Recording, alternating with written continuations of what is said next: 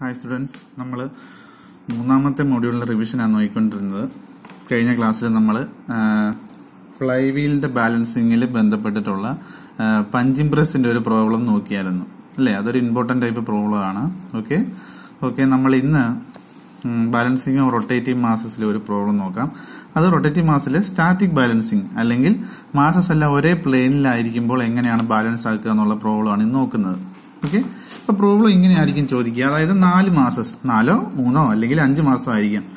അങ്ങനെ 4 മാസം തന്നിരിക്കും, അതിന്റെ റേഡിയസ് തന്നിരിക്കും, ശേഷം അതിന്റെ ഇൻക്ലിനേഷൻ. ഈ ഇൻക്ലിനേഷൻ എന്നുള്ളത് വിത്ത് റെസ്പെക്ട് ടു മാസ് 1 ആണ്. അതുകൊണ്ടാണ് θ1 0 ഡിഗ്രിക്ക് ഇരിക്കുന്നത്.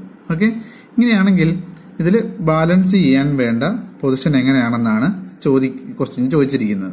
ഓക്കെ, സോ അപ്പോൾ സ്പേസ് ഡയഗ്രം ആണ് ആദ്യത്തെ സ്റ്റെപ്പ്. ഓക്കെ, തന്നിരിക്കുന്ന ഇതിൽ സ്പേസ് ഡയഗ്രം വരയ്ക്കുന്നു. അതായത് നമ്മൾ ഫസ്റ്റ് മാസ് അല്ലേ, ഫസ്റ്റ് മാസ് 0 ഡിഗ്രി ഇൻക്ലിനേഷൻ ആണ്. ഓക്കെ, അപ്പോൾ നമുക്ക് മാസ് 1 എന്ന് റെപ്രസെന്റ് ചെയ്യാം. അത് 45 ഡിഗ്രിയിൽ ആണ് ഇൻക്ലിനേഷൻ. സോ 45 ഡിഗ്രിയിൽ ആംഗിൾ എടുത്തതിന് ശേഷം എവിടെ ഒരു ലൈൻ മാർക്ക് ചെയ്യാം. ഈ ലൈന് പ്രത്യേകിച്ച് ഡയമെൻഷനോ മറ്റു കാര്യങ്ങളോ ഒന്നും ആവശ്യമില്ല. സോ ഇതാണ് മാസ് 2. ഈ ആംഗിൾ മാത്രം കറക്റ്റ് ആയിരിക്കണം. ഓക്കെ, അടുത്തത് 120 ഡിഗ്രി ആംഗിളിലാണ് അടുത്ത മാസിന്റെ കാര്യം പറഞ്ഞിട്ടുണ്ട്. സോ 120 ഡിഗ്രിയിൽ അടുത്ത ആംഗിൾ ഇതാണ് മാസ് 3. ഓക്കെ, അടുത്തത് 225 ഡിഗ്രിയിലാണ് മാസ് 4. So 225 degree mass 4. ഇത്രയും നമ്മൾ റെപ്രസെന്റ് ചെയ്തു. ഇതാണ് നമ്മുടെ സ്പേസ് ഡയഗ്രാം. ഓക്കെ, ഇനി ഇതാണ് നമ്മുടെ ഡീറ്റെയിൽസ്. ഓക്കെ, ഫോഴ്സ് പോളിഗൺ വരയ്ക്കാൻ വേണ്ട ഡീറ്റെയിൽസ്. മാസ് ഉണ്ട്, റേഡിയസ് ഉണ്ട്. മാസും റേഡിയസും കൂടി മൾട്ടിപ്ലൈ ചെയ്തത് ഈ ടേബിൾ നമുക്ക് അത്യാവശ്യമാണ്. ഈ ഡേറ്റ വെച്ചാണ് നമ്മൾ ഫോഴ്സ് പോളിഗൺ ഇനി വരയ്ക്കാൻ പോകുന്നത്. Okay, so 1 centimetre 10 kilogram metre ആയിട്ട് കൺവേർട്ട് ചെയ്ത് ആണ് നമ്മൾ ഇത് വരയ്ക്കാൻ പോകുന്നത്. ഓക്കെ, അപ്പൊ ഫോഴ്സ് പോളിഗൺ വരയ്ക്കുമ്പോൾ ആദ്യം നോക്കുക, ആദ്യം നമുക്ക് മാസ് 1നെ റെപ്രസെന്റ് ചെയ്യണം. മാസ് 1 അതൊരു സ്ട്രെയിറ്റ് ലൈൻ ആണ്. സോ അതിന്റെ മാഗ്നിറ്റ്യൂഡ് എടുക്കുന്നത് ഇവിടെ നോക്കുക 14 ആണ്. m×r 14 അല്ല, സോറി 40. സോ അതിന് 1 സെന്റിമീറ്റർ 10 കിലോഗ്രാം മീറ്ററിലായിരിക്കുമ്പോൾ സ്കെയിൽ ആണെങ്കിൽ 40 എന്നുള്ളത് 4 സെന്റിമീറ്റർ ആയിരിക്കും വരിക. സോ 4 സെന്റിമീറ്ററിൽ ഒരു ലൈൻ വരയ്ക്കുന്നു. ഓക്കെ, 4 സെന്റിമീറ്ററിൽ ഒരു ലൈൻ നമുക്ക് വരയ്ക്കാം.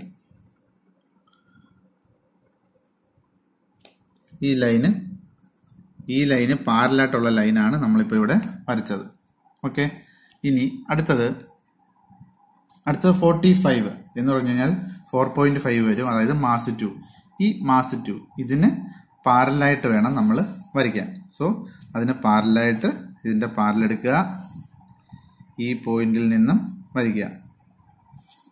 ഓക്കെ, 4.5 ഇത് മാസ് 1, ഇത് മാസ് 2. ഇങ്ങനെ അടൽപ്പെടുത്തി വെച്ച് കഴിഞ്ഞാൽ നമുക്ക് വളരെ എളുപ്പമായിരിക്കും. ഓക്കെ, ഇനി അടുത്തത് ഇതാണ് മാസ് 3. ഇതിന്റെ പാരൽ വരയ്ക്കാൻ അതിന്റെ മാഗ്നിറ്റ്യൂഡ് കൊടുത്തുണ്ട് 60 ഡിഗ്രി അല്ലെങ്കിൽ 6 സെന്റിമീറ്റർ. സോ ഇവിടെ കൊണ്ടുവന്ന് 6 സെന്റിമീറ്ററിൽ ലൈൻ വരച്ചു. ഓക്കെ, ഇതാണ് മാസ് 3.